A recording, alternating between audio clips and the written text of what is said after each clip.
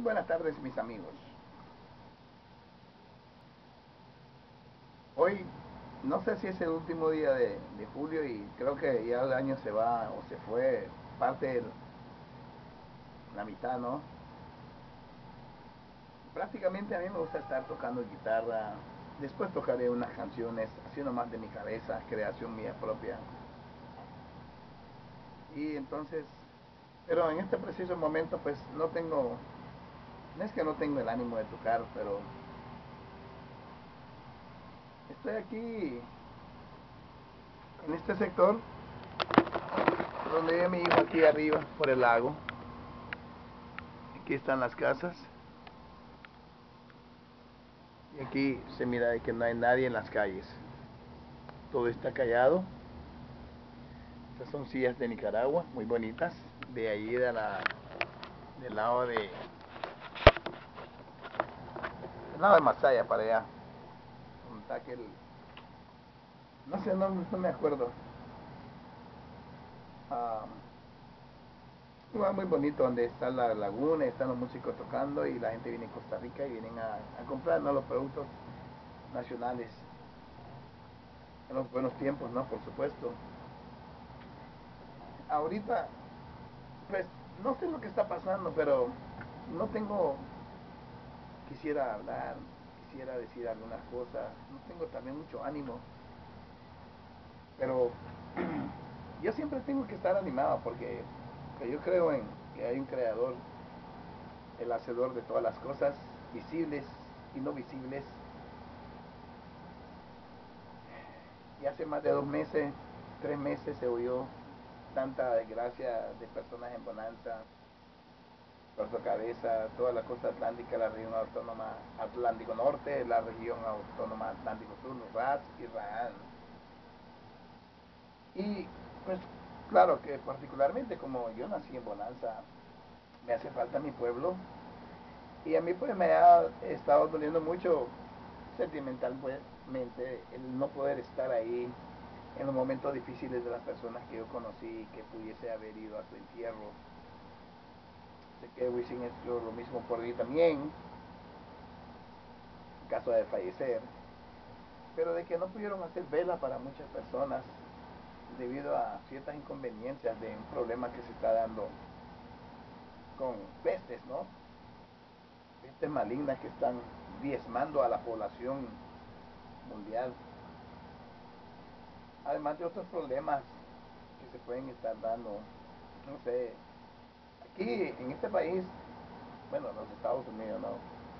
País como cualquier otro, un poquito más grande, 50 estados, pues hay de todo, ¿no? Hay de todo y para todos, pero también hay mucha maldad y entonces todo el mundo cree que el que está aquí está muy bien en todo.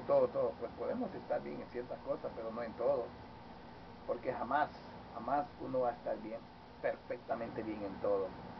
A veces los lugares de más pobreza como África, que África no es pobre, pero bueno, los recursos naturales están en manos de muy pocos. Así como en Nicaragua también los recursos naturales están en manos de muy pocos, en todo Centroamérica. Y lo mismo aquí también, los recursos naturales y todas las grandes compañías, solo son muy pocos los que tienen acceso a tener todas esas cosas. Pero si uno no es una persona haragana, una persona que no le gusta trabajar, si uno es una persona que quiere tener algo en la vida, pues uno comienza a trabajar a los 16, 17 años y comienza a ahorrar y ahorrar lo más que puede, gastar lo más que puede, ayudar a los que puede. Y entonces la vida se vuelve como mucho más cómoda para las personas y no estar metiéndose en política y cosas así. Los politólogos de todo el planeta que hoy en todos los canales de aquí, de Estados Unidos, de Rusia, de África, de la China, de Australia, Centroamérica, Latinoamérica, Nicaragua, todos los canales entrevistan a personas que supuestamente son grandes estrategas políticos, según ellos, ya sea de cualquier nomenclatura social o de cualquier, que puedo decir yo, partido o que están inclinados hacia una filosofía, un tipo de filosofía. Ni voy a enunciarlo porque hay tantos, pues a mí hasta se me ha olvidado eso. Porque a mí lo que me interesa es que la gente viva bien, que el pobre viva bien, que el rico viva bien, que los más poderosos vivan bien, pero de que haya paz, de que no exista malentendimiento entre las poblaciones, pues. He estado mirando muchas cosas en la televisión y da mucha pena, pues, da muchas ganas de llorar y una tristeza horrible de ver que unos cuantos dominan a una gran parte de los países. Y entonces yo me pongo a pensar, ¿qué voy a decir hoy? En estos momentos, ¿qué es lo que quisiera yo decir? Que le pudiese traer gozo y alegría a las personas. Independientemente que sabemos que está el Creador, Él es un espíritu y si uno va a Él en espíritu, tiene que a rezar o orar, tiene que ser en espíritu y en verdad. Mucha gente no entiende esas cosas, tendrían que leer la Biblia para entenderlo. Muchos dicen, eso es mentira, eso no es cierto, eso fue escrito por hombres.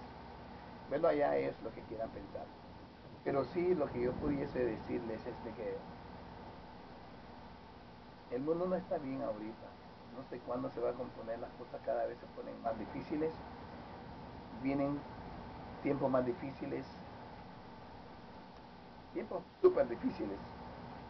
Yo lo estoy viendo, pero para el que cree en Dios y el que cree que hay un hacedor de todas las cosas, pues la vida se siente como más cómoda y uno pues puede enfrentar todas las adversidades que se nos presenta en este planeta Tierra, que está flotando en el espacio como un granito de arena alrededor del Sol con millones de otros planetas.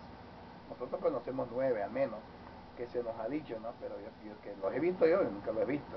Esos son los hombres que lo han dicho, que Neptuno, que Marte, que Plutonio, que Saturno, la Tierra, Marte, que qué sé yo.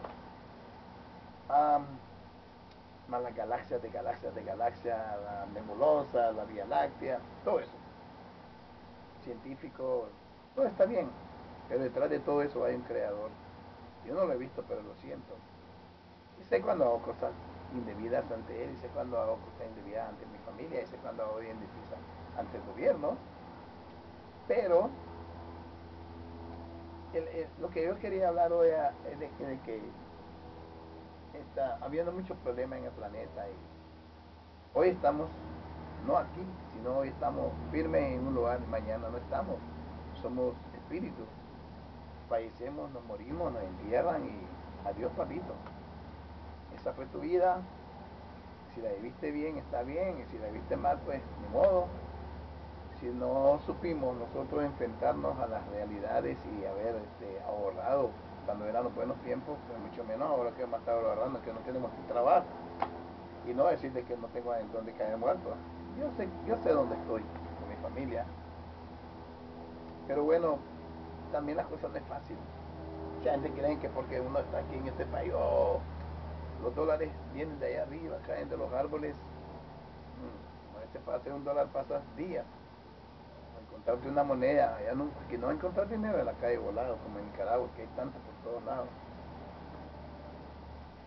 Y, pero sí, yo lo que le quiero decir a las amistades mías, que pongan su fe en Dios y pongan todo, como dice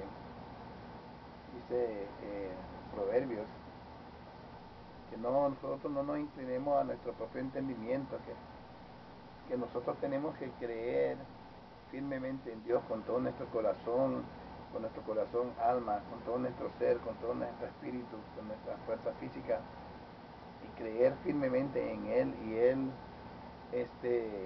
que no nos, que nosotros no nos,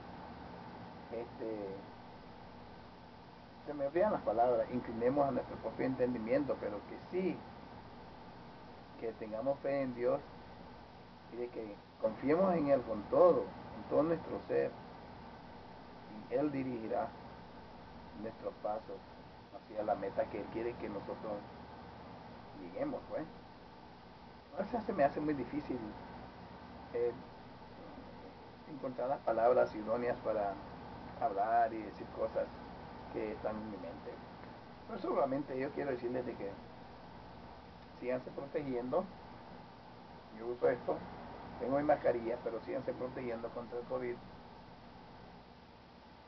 Gracias a Dios no he oído mucho que está pasando en Nicaragua, no me han dicho que se han muerto otras personas, pero yo sé que por ahí están muriendo gente en todo el planeta. Aquí pues no está fácil, aquí las clases no se van a abrir. Hoy estamos a 30 de julio y pues no hay esperanza de que se abran las clases. Y si los que están empujando para que se abran, pues lo que quieren es mayor contaminación. Entonces, yo solo le pido a los verdaderos amigos y amigas, a los verdaderos, porque hay unos y hay unas y hay otros y hay muchos en el planeta que se dicen ser amigos de cada quien, pero solamente es amigo, el verdadero amigo es Jesucristo. Y tenemos amigos carnales también. Yo sé quiénes son mis verdaderos amigos y quiénes son mis verdaderas amigas.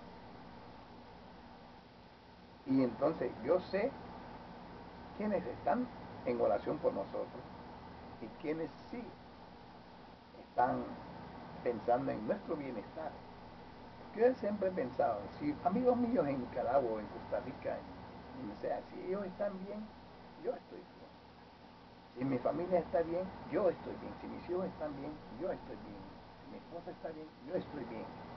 Si mis amigos, mis amigas están bien, si la iglesia donde yo voy o cualquier iglesia, si están bien ellos, estamos bien nosotros, porque si alguien está bien, es bueno para uno porque te pueden ayudar en ciertas cosas, ¿no? Con consejos, con finanzas, con muchas cosas.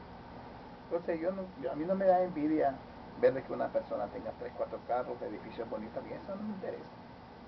Lo que yo quiero es estar tranquilo en la vida, darle gracias a Dios por el aliento, por el aliento no, por el soplo de vida,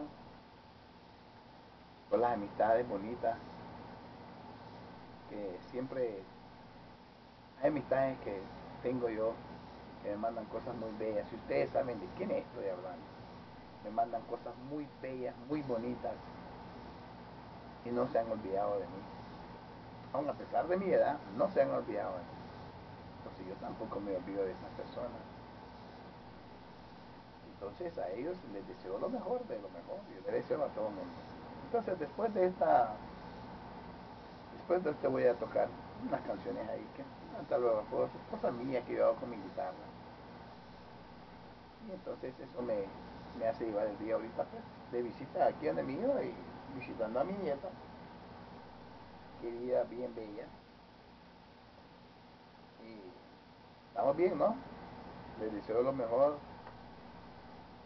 les deseo la paz que Dios Jesucristo nos dejó cuando se iba. Y si mi paz os dejo, mi paz os doy, no como la que da la humanidad. Eso yo se lo deseo a todos ustedes. Y en espera de que todo esté bien y esperamos de que algún día, pues, si Dios quiere, pueda volver a Nicaragua. Si me tengo que morir ahí, pues me muero ahí. Y si no, me voy al Caribe, donde quiera Dios llevarme. No sé dónde que Él tiene destinado mis últimos días, pero al menos yo, si estoy aquí, estoy tranquilo. Si estoy allá, estoy tranquilo. Así que les mando todas las bendiciones.